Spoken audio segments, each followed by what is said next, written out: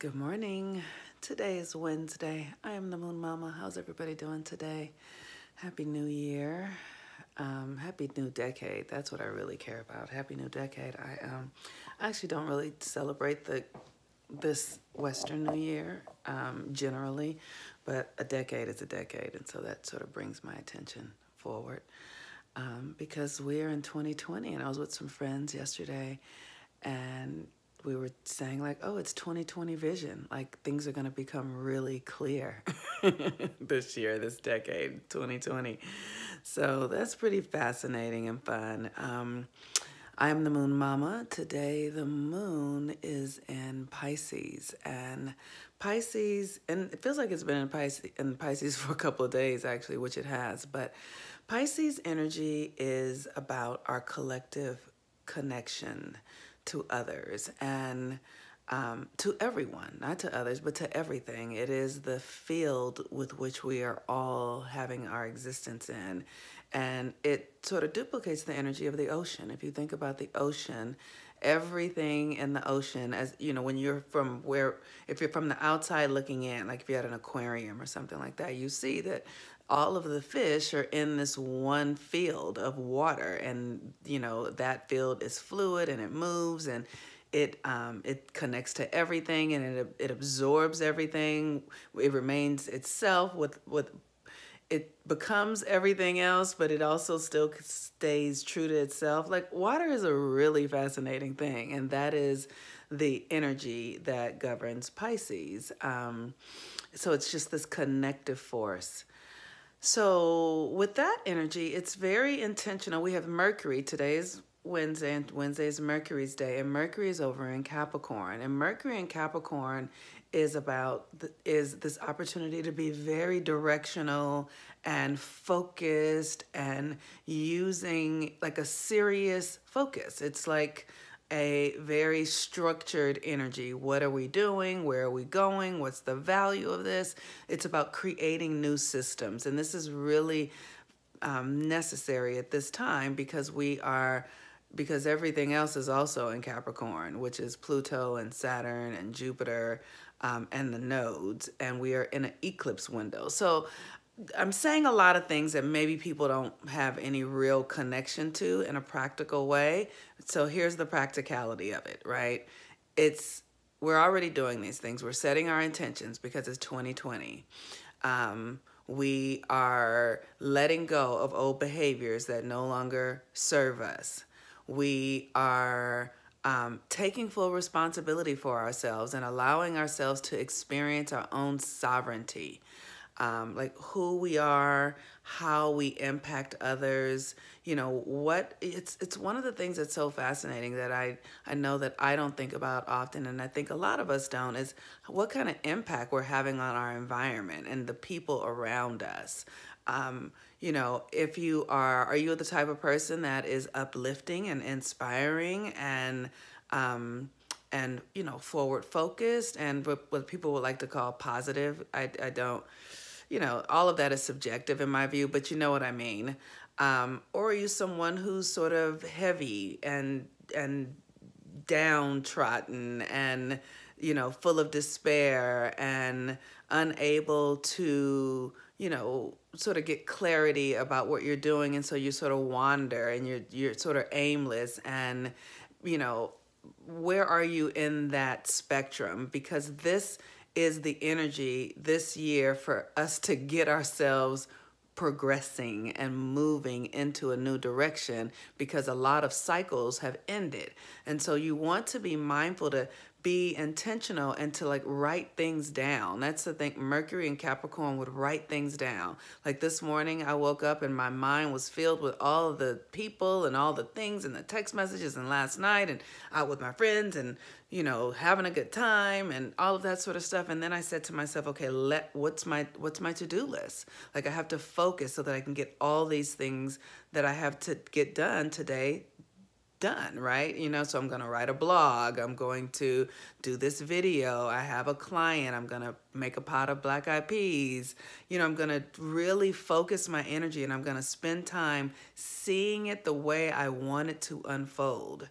I'm going to spend time actually visualizing it being exactly as I desire it to be. And how do I want to feel? How do I want the people that I'm going to impact today to feel? How do I really want to use my energy? And I'm going to be very focused and intentional about how it will show up practically is my point. Okay, so for any of you who are interested in joining the 13 Moons initiation, this is a great time. The most fascinating thing about this new year is that the moon is in Pisces today, and tomorrow the moon goes into Aries, which is always a new cycle, and we are going to be at the beginning of the year. So the beginning of the year is really starting off in alignment with the moon cycle, which is really fun. I love these kind of alignments, and they're great. So if you'd like to join the 13 Moons, for the first month, it's going to be $20.20. And I can send you the link for that. Every month after that, it's $97. What we do we focus on how to use the energy for each month so that you can realign yourself and create your life intentionally. I have created a system with the astrology and the moon cycles. Rakim Sekou created the moon cycles, the moon manifestation, and I added Western astrology to it.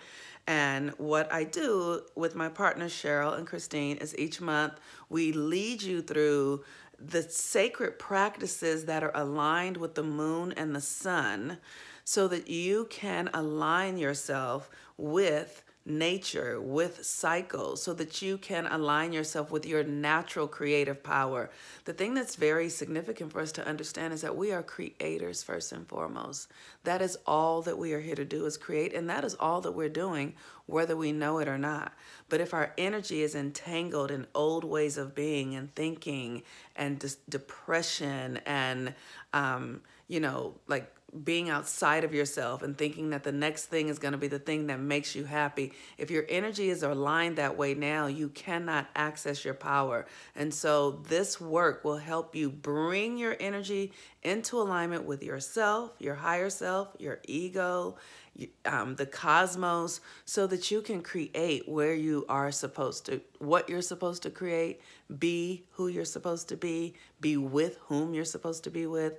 So many of us are experiencing circumstances that feel out of alignment because we're not where we're supposed to be. I was talking to someone the other day who just joined the work, and she was telling me that she's a nurse, and I'm looking at her chart and I'm seeing clearly that she really should be a teacher. Now, she can teach something in the medical field or teach something that is already in alignment with who she is. But so many of us are doing things because we felt like we had to do it for money or, legitimate things. I need money. I need food. My kids need this. But we're out of alignment. And so we're not functioning at our highest level.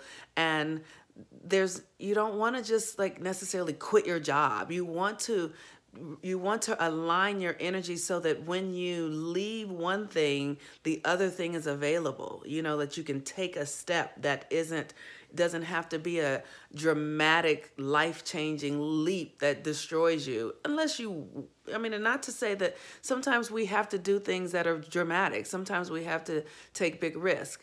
But the moon work will help you align so that you don't have. This is not about avoiding anything, so that there's just grace is what I'll say. So that there's grace, and so that you feel like you know what you're doing, so that you can feel into yourself and feel aligned. So I would love to have you join that. Also, natal chart reading so that you can know yourself better, know what you're here to do, really focus on what this decade has for you and how you should focus your energy best.